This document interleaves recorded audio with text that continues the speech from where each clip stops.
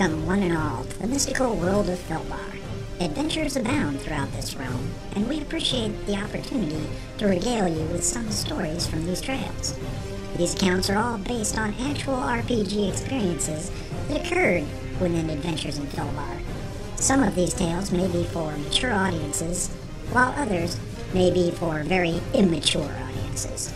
We now present the sage Mikas Tumo from Tamel, also known as the Bard of Felbar. Welcome to Session Fartook-26. Our last episode pitted the party against a gas spore and a grell. The party discovered a magical hairbrush that grooms the head when the word clef is uttered. The discovery led to the near-death experience of Cabe the Bard, who was saved with a random potion by the mage. We return to the heroes as Lady Irena is nursing a swollen eye that occurred as Cabe came out of his paralyzed state. No, really, it's barely noticeable, replied the Bard as Lady Irena asked him about her appearance. She seemed less than convinced, especially since she could feel the swelling pulsing. The others were tossing the room and checking for more valuables when Welby came in from an adjacent chamber. You guys are going to want to see this, and whoa, that looks painful. Lady Irena glared at Cabe Silvertongue, who sheepishly shrugged his shoulders. The party filed out of the chamber and down a short hallway. Entering the next room, the party quickly noticed that it had the trappings of a chapel dedicated to an unknown deity. Fargus asked Sister Elaine if she was familiar, but she shook her head and pointed out that it was too old for her to know. Okay, big deal. A chapel, spouted Lady Irena to the halfling. So what? Crestfallen at the lack of faith in him, he stepped over to the broken altar where a dust-covered cloth was hiding something. This is what I brought you here for. Ta-da! He exclaimed and pulled the cloth off. A human skull adorned in gold plating sat atop the altar. See how pretty it is? The group leaned in and then witnessed the empty eye sockets begin to glow red. Cabe and Irena tackled their associates as the glowing eyes shot a fireball out of the skull's nasal cavity. The blast filled the chamber with smoke and dust and dislodged a portion of the wall in the room. A heavy timber fell, narrowly missing Sister Elaine, who rolled away just in the nick of time. The PCs took cover and waited for the dust to settle. Fargus Stoutheart peeked up first. He noted that the skull was now enclosed in a pale blue light. Picking up a large rock, he heaved it at the human remains, but watched as it bounced off the glittering illumination. It cast a protective field on itself, yelled out the elven mage as she dared to look. The others each took turns looking at the strange item from their own vantage points. Welby yelled out that he was going to jump over it and get behind it. The cleric and bard yelled no, but it was too late. In a feat of acrobatic prowess, the rogue hurled his small frame over the altar, landing behind the skull. As he reached out to grab the item, a faint, glowing hand appeared and knocked a statue off the ridge along the ceiling line. Looking up, Welby observed the statue fall, but he could not escape the plummeting rock.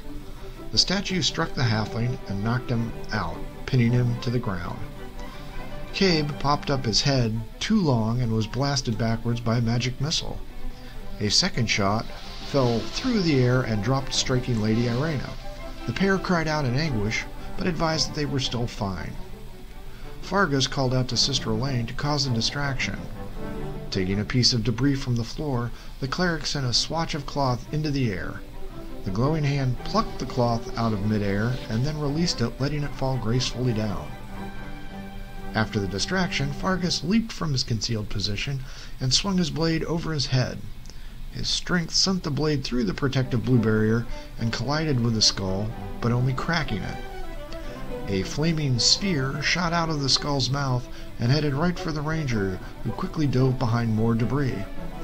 The sphere hovered, then dove straight for the prone warrior, who raised his hand ahead of the impact. As he watched helplessly, a blue barrier spread in front of him, and the orb impacted it, skittering off at a weird angle. As it returned in an oval arch, the ranger braced himself again. The fire sphere impacted the warrior but blinked out of existence quickly. The smell of burnt flesh filled the air, and Lady Irene yelled out to him. I'm okay, I think. Oh, but it hurts. Fargus rose holding his burnt forearm. Looking to his assailant, he noticed that the skull was nowhere to be seen. Cabe Silvertongue rose from behind the altar, holding the severed 2 pieces of the shattered skull. It's safe, he concluded. What just happened? Questioned the ranger, after lifting the stone off a groggy halfling. Sister Elaine responded, explaining that she had cast Shield of Faith on the warrior, and that knocked the orb off its path briefly. Just as it careened around and struck you, Cabe shattered it after Irena had frozen it like she did with the skeletons. A queasy Welby threw up all over the floor and addressed the group. Holy shit, when did you guys all get here? He asked his party mates, who looked at each other and listened, as Welby counted off 3 times the amount of members they had before falling over. Lady Irena laid hands on the diminutive member of the party and healed him. Can we rest? Asked the rogue, and the others nodded. I think we've all earned a rest, pointed out Lady Irena. Let's just secure this room and we can search it. The doors were in poor but acceptable shape, and they were locked from the inside. Each party member cleaned off an area to rest, and an additional torch was lit to provide illumination. Fargus wrapped his forearm and then searched the room.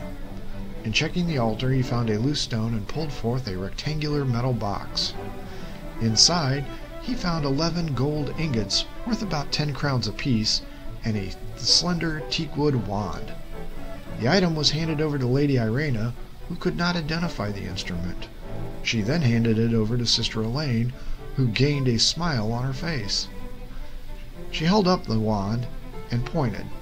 You see this mark right here? That's Dilo. I know what this does, she proudly exclaimed. She asked Fargus how his arm was, and he pointed out that it was okay. Not convinced, she had him take a knee. The group watched as she waved the fine twig around and uttered some magical words. Blue flame leapt from the tip of the wand and struck the ranger in the arm like a lightning bolt.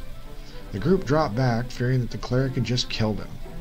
Jumping to his feet, the ranger began to slap at his arm, thinking it was on fire, but stopped when he realized he was uninjured.